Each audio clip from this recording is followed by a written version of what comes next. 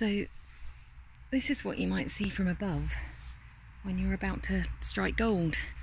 It's been quite a day today. I found all sorts of wonderful things, and these are only just popping up. And I wanted to show them to you because if you happen to see anything like this when you're out walking, these are an absolute treat. So let's pull one up. These are Cantharella Sibarius, and these are chanterelles, or girolles, the French call them. They're one of my absolute favourite edible mushrooms. It's so delicate and beautiful, and I think really quite easy to identify. So let's just walk through the basic identification features. They've got this gorgeous kind of soft yellow, egg yolk yellow. It's not brassy, it's not brash, it's not kind of shouty, but it is very yellow and you can see it from a distance. At this time of year it's great because this tends to grow with silver birch in my experience. It can grow with all sorts. Here we have sweet chestnut, which I don't think is relevant, but we also have pine. I find it with pine and silver birch quite often. I can't remember the list of things it associates with, but I can tell you that when it's growing with silver birch, in the autumn, it's almost exactly the same colour as fallen silver birch leaves. So when you're looking for them in autumn, it really can be a string of disappointments as you find leaf after leaf after leaf that's the right colour but isn't a chanterelle. And the most obvious feature of these is that they don't have true gills. So this is a lovely example. The gills on a chanterelle are what we call primitive gills. Now, primitive gills means that they're not a separate structure to the rest of the cap flesh. They're extensions of it that just are covered with spore-producing material. So it almost looks like, if you look very carefully, down in that right corner is a nice area, it just looks like someone's pushed the top of something that's kind of setting, like setting jelly or something, and it's just all wrinkled up.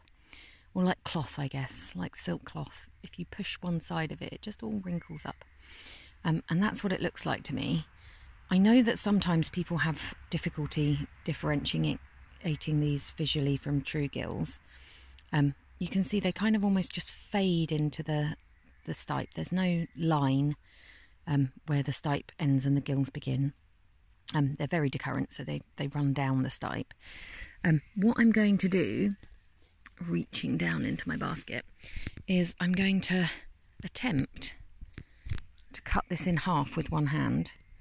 I might need the other hand actually, because if you're not certain, a cross section is much easier to see that these are not separate things. Let's cut it that way and that way. So let's get this back in front of the camera.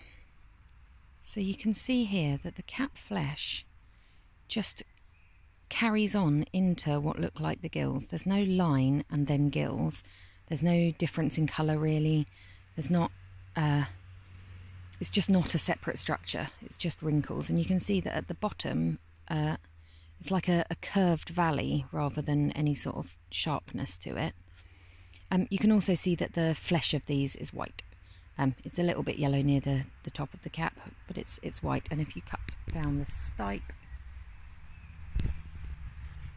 you can see that the stipe flesh is white, and that's quite a nice one as well. I think there's something called Hygrophorhopsis aurantiaca, I think, which is the false chanterelle we know it as, and that tends not to have such white flesh in the middle, and it does have gills that are separate flat tissue, separate structures that join onto the cap tissue.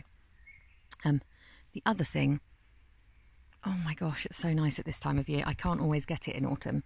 It's a bit harder. But if you smell the cut flesh of chanterelles, I wish this was smell-o-vision. It's just the most gorgeous kind of apricot-y, fruity, sweet, amazing aroma. And I'm really excited that I found these today. little things hiding. I have no idea how big the patch is. I've literally just come across it, so I'm going to get off and see what else I can find.